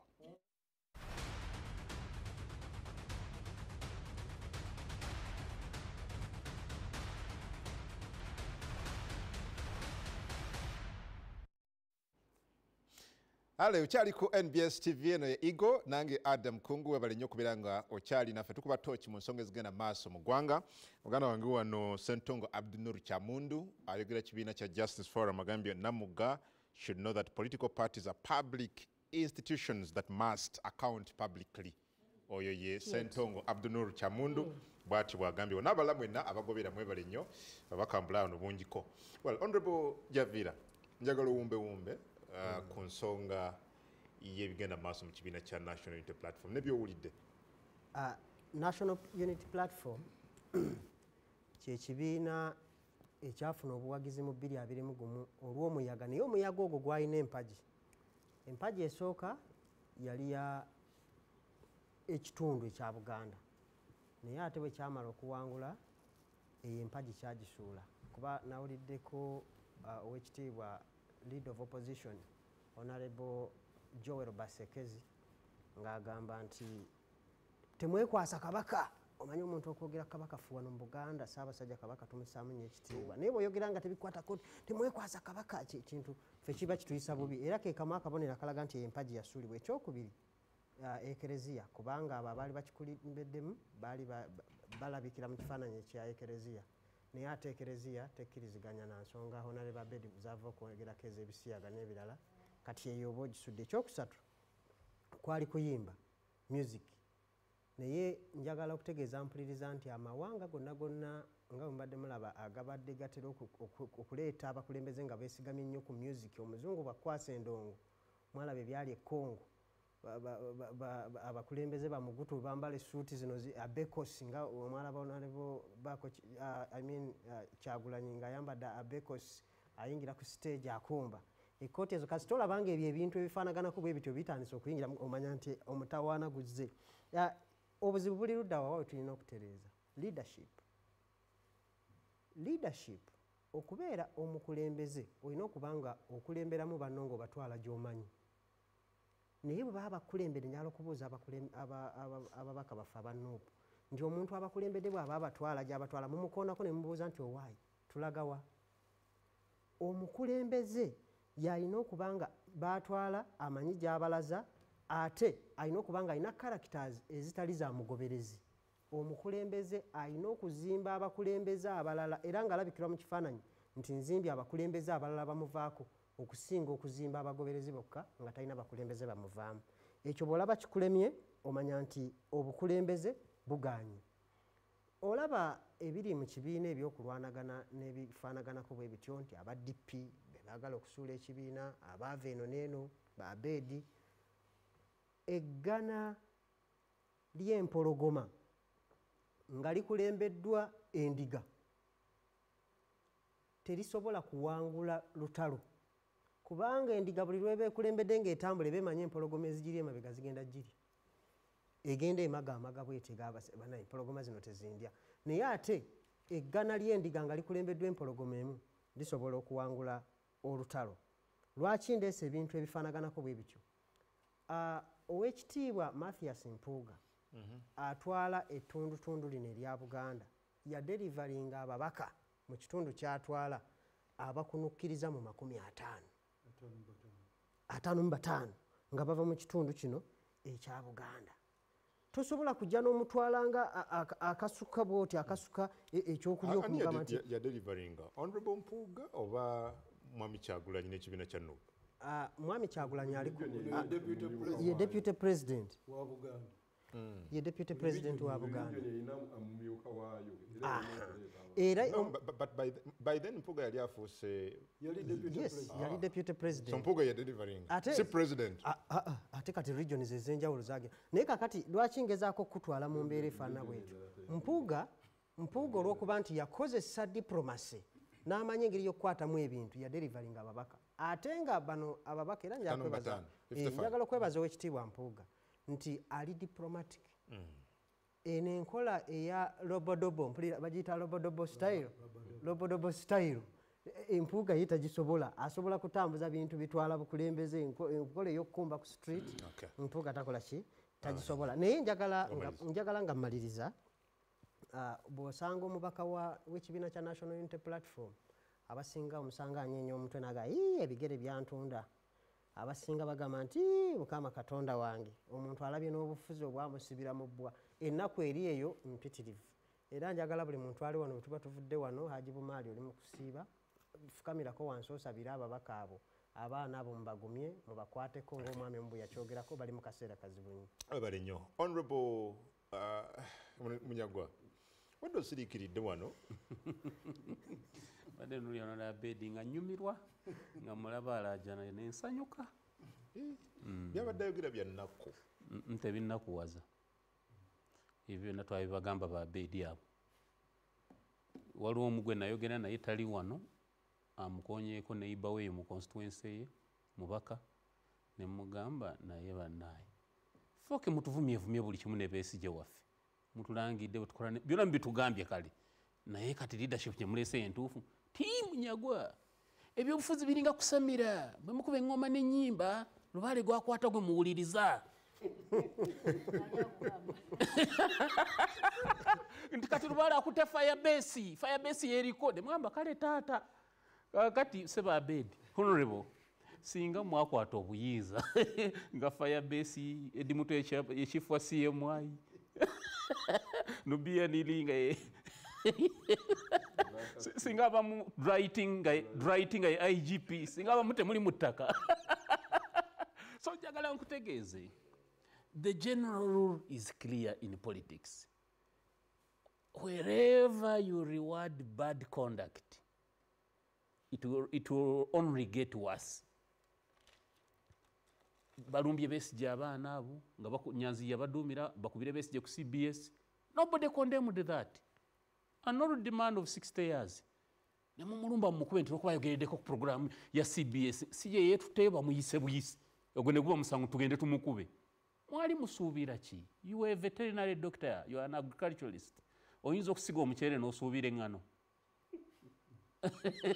you planted these land mines kati zigenda kubakuba because of the following. Number one, mwali mukasaka akamu omanye ekyalemesa endagaano yamwe ya DP block mwalina kuyingirira ku ndagaano endagaano Lubongo yanasala amagezi neetabaawo bwenalimba onaleba Abed agamba olimba emwe byalina okugira mu ndagaano eyo nti onaleba Kyagulanyi aweebwa ekisanja eki kimu kakati onaleba Bwanika mumanye ebizibu byamwe mu Nubu bamanyi gwe n'empuuga omu ku mmwe ayagala wa president Mbumengo yabanoonyereza bilioni 8 nze munyagwa nkubulya ebyempulira kwanze teminze saagala tiketi wali kye mujja kunkola kakati musuula akabba embwa zibaveeko akabokenya mu kasuula embwa zibaveeko ekyo kitabeere sorted out all allegations zijja kujja mwabye bino the issue is mediocrity. Is it mediocrity? Is it the right word? Mediocrity, whatever you say, is fighting seniority. Dangerous. Mediocrity is fighting seniority. Munub. Yes. Teri kintu kiri dangerous nga kukulembera omukulembeze nga mediocre. I'm telling you, Jerry Rawlings, you go back to Ghana. Waliwo military coup. Abajeno abali ba senior ku Rawlings nabaga atuwone engeri gyalimu bamama ye yali omuzungu. Ajja kutuyamba ku PR. Abazungu baleme kutuwakanya. Si yali senior ku bo nga amacha. Tatuwono Lubaale gwakutte. Sebo wa Lubaale bwe yatuula mu ntebe nanko kweraliikirira bana abamuleeta yakubanga omu amasasi. Omu mukulu wa Abed kino mukifunemu ekyokuyiga. Kyekiri mu Nuupu ekyo. Yinza ate munyagonyina kyenjoga n'otakiraba zinkubulidde amazima waliwo abantu bebatasembereza let me tell you nakugamba munsiko tubaamu ne command high command ne olubalota lwansiko mbamu high command mbamu abagoyi bakawunga mbamu abayimbi ng'olwa NRM alingu ba sergeant Kifulugunyu kakati bakifulugunyu batuuka ne bawamba high command problem ebeze kati babwanika Abed bakkiriza bakifulugunyu ne bawamba bwe bawamba Abed bagenda mu kubasaluti jambo sa tata budde tewali tugenda mu kalu jambo sa kati mugume Seruganda feel it oba bali ku bya bulijjo babwanika mwami Kyagulanyi nali naye ku interview mu anaga nti Adam ebyaffe si bya bulijjo bali ku bya bulijjo ebitali bya bulijjo biriwa naawe let me tell you fe twali mu FDC wano Besigye bateekawo FDC omulundi ogwasooka gye n'omuntu yamuga ngenda kwesimbako nena namuvuganya ne basigala mu kibiina aba Besigye n'addamu okwesimba omuntu n'amwesimbako muntu n'awangula nandala ate amuli ati ebyo biba mu political party obwerufu transparency butangavu mu buli kimu matters bwe mukola ekibiina gwe president w'ekibiina bye nalaba mu abavubuka bamwe buli omu anti mu Nuupu buli omu gyeno Munuupu balinga amajje Sudan buli omu gyeno Munuupu right ayogera statement noti agamba oli twamugobye nono twamugobye bwe mukwata ekibiina ne mutandika nti ono tasobya ono tagambwako ono ali ati ono takola bati maze okumisinga point. Okay. Tosobola kwogera ku accountability. Omaliza honorable. Tosobola kwogera ku accountability nga gwe tosoose kukiraga. For instance, waliwo ajja kubuuza omwana nti wagenze Germany n'ofuna $1 million bbiri zo ziriwa? Waliwo ajja kubuuza lwaki weesasula $1,010,000 buli mwezi? Waliwo ajja kubuuza muganda wo guno omusaala atwala gwaki? Well, these are critical, these are pertinent questions members balina okubuuza. Naye ekizibu mwe ekyangira Honorable Abedi doctrine ya Lubaale okulinya bwerinnya gwe muwuliriza kati mugisasulire temutukabirira musasulire. Kale nkweyanziza nnyo Honorable Munyagwa simanyi Honorable Namuga badde oli mu kuwandiika. Biwedde takyalina kyayongera. Badde njagala seconds 10 zokka. Just seconds 10. Ekisooka abuuza nti Honorable Namuga tamanyi nti NUP is a party that is accountable to the public. Nkimanyi nnyo. Ensonga lwaki saagadde kibeerako nnyo kubanze nkimanyi nti waliwo emabegako abaana baga nti NUP tewa accountability. Emabegako awo nakiraba nti Lewis Luwongo yavaayo nawo ensonga ezo ne ziba clarified. Saagadde zigenda mu nnyo so tebalooza nti kimanyi naye nsaba okutegeeza abatulaba nti ekibiina kya NUP kirimu bammemba nga bannamugga nga ba Abedi. So ensobi ezimu ezikolebwa Abedi ne Namuga waliwo banegyezebwa. So nze Abedi musaba tudde mu kibiina tugende tutereze ebitagenze bulungi byalaba nti tebigenze bulungi naye tuleme kulowooza nti buli kitagenze bukiteeke ku Honorable Kyagulanyi nga party members waliwo naffe obuvunaanyizibwa tulina okukola bwe tutakoze. Webalinya akadde kaweddeyo Honorable mpozi waliwo nekibuuzo kya Honorable Bwanika si kibuuzo olyage nti kunsaasirira Dr. Abedi Bwanika ku lwa NUP olw'okuwangulwa mu ddokolo enkusaasire mwawanguddwa eddokolo nga tuva ku mpewo. Eddokolo bafunye 7 lukka. Banaye bulwadde 7.2. Budget ginawulidde yadde nnene ba milioni 3. Mwana. Milioni 3 mwana. Bwe nazzeemu okukola. NUP yakozesezza obukadde 3 mu meka? Mwana nefuna abululu 7. Mu campaign. Buli kalukade ka milioni 3. Tugenda koma nze Adam Kongo program NBS Eagle wetu webadde producer nge Sam Ibanda Mugabi tuddemu nga tuse